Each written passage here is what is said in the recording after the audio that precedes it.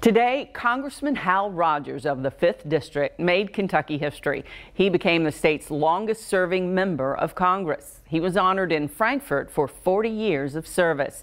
And he told LEX 18's political reporter Carolina Buchek he has no plans to stop anytime soon. 40 years ago, an Eastern Kentucky man first appeared on TV. I'm Hal Rogers, Republican, Kentucky. And this man has become a constant in Congress. We've seen over the years President Reagan attempted to make the deficit a political issue. Fast forward 4 decades later, and we come to today, September 2nd of 2021, the day Rogers became Kentucky's longest-serving member of Congress.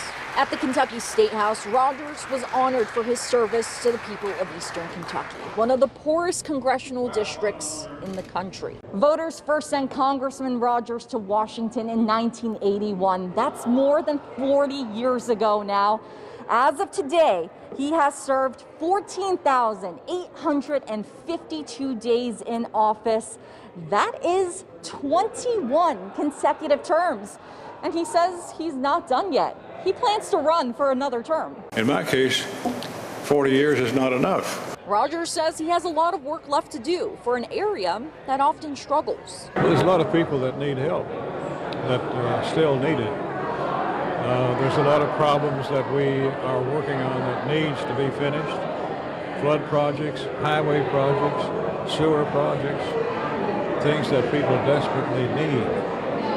So that motivates me to ask for their support. Now, Rogers' 40 years in office haven't exactly been smooth sailing. What was the most advice you were giving? He has faced a good amount of criticism throughout his time in Congress. And your question is? How can you say, the question is, how can you say that it's evenly distributed? But Rogers says he focuses on the improvements he has brought to his people, and he hopes they'll give him a chance to do more. Did you ever imagine you would do this for this long?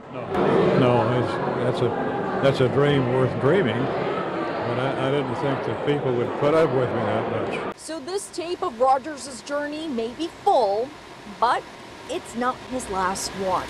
In Frankfort, Carolina Buchek, LEX 18 News.